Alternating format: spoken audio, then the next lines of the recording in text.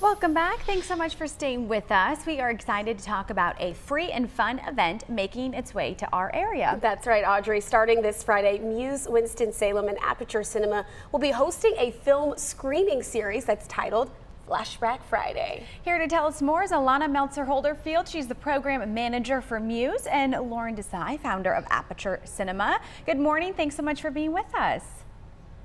Good morning. Good morning. So for people who are unfamiliar of MUSE in Winston-Salem, can you share what it is? Sure. We're a local community history museum. It stands for the Museum of Understanding, Storytelling, and Engagement. And we actually opened back in 2012 under the name New Winston Museum. But we rebranded and we moved to a new location on South Liberty Street just before, in 2020, just before the pandemic shut down. But we're working on renovating that building and eventually opening to the public in that location. But we do a lot of programming, a lot of focus on storytelling and community conversation.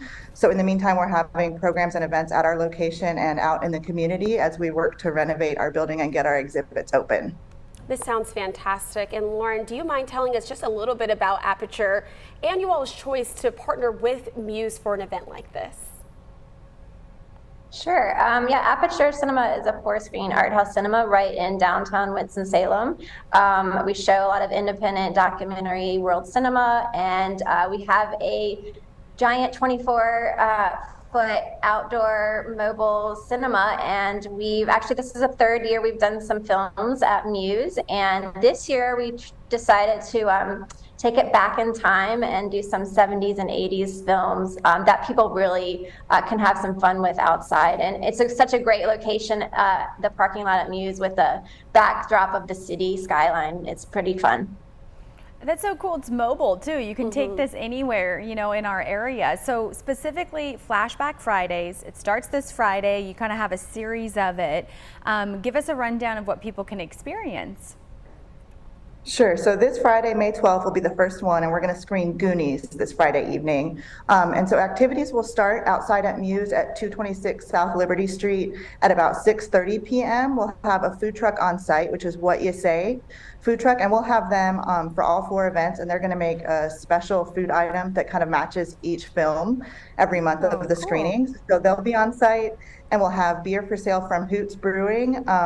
We're also building a giant sandbox with our friends from Mixer Makerspace that's going to be in the parking lot at MUSE, big enough for kids and adults and anybody who wants to have some fun. And we'll have some other kind of family-friendly activities so people can hang out and have fun. And then the movies will start around sundown, about 8:30 p.m. Oh, we've had What You Say on our show before. They have fantastic food, so I know everybody who comes, come hungry because you will certainly want to try that amazing food. And Lauren, for people who want to participate this weekend, do they need to bring anything or register beforehand, or can they just sort of show up?